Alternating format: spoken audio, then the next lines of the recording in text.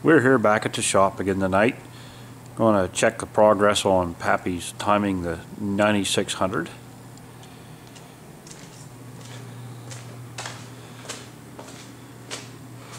Like I showed before, it's been split with the front end pulled off. Basically torn down the front of the engine, taking the covers off. So the timing gears are exposed. The back end of the tractor propped up on some railroad ties and a jack. The front end we actually put on a roller so we can roll it in, roll it back out to bolt the side plates back up. You end up with a pile of parts over here. You have the side panels, have the side plate. Here's the official nameplate Dad put on it. Okay, we're going to take a look at this 9600. Right now it is set at 0 degrees.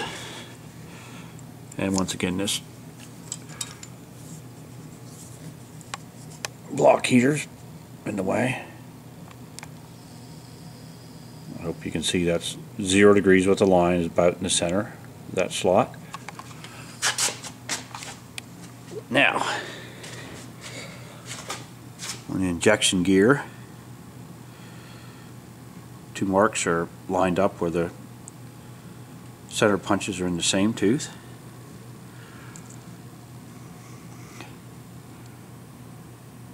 Auxiliary drive and the idler gear lined up.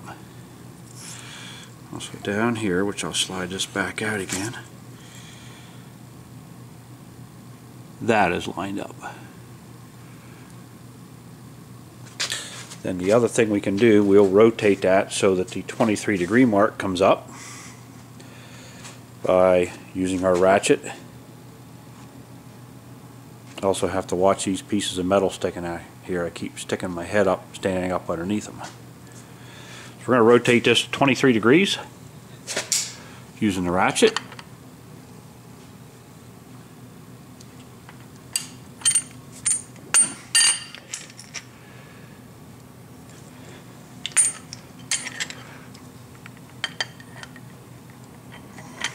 Kind of been an interesting deal with this because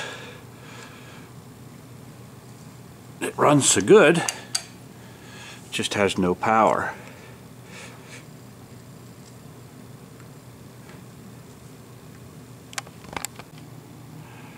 Okay, what we're looking at there in the hole, 23 degree mark, as it's marked with chalk so we can see it. And up front here, on the injection pump gear, those 2 marks are lined up.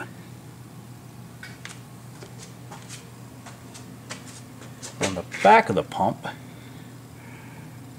we'll try to get a better video of this than I did last night.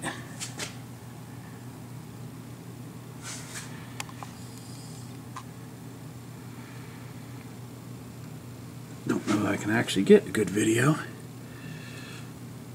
There's a mark just below that bolt hole there, and there's also a V groove on that, and they are lined up. So that should be perfectly timed. So now we've actually lined it up at 0, lined the gears up, and then we turned it 23 degrees, made sure that the pump gears are lined up, front and back, and that should be it.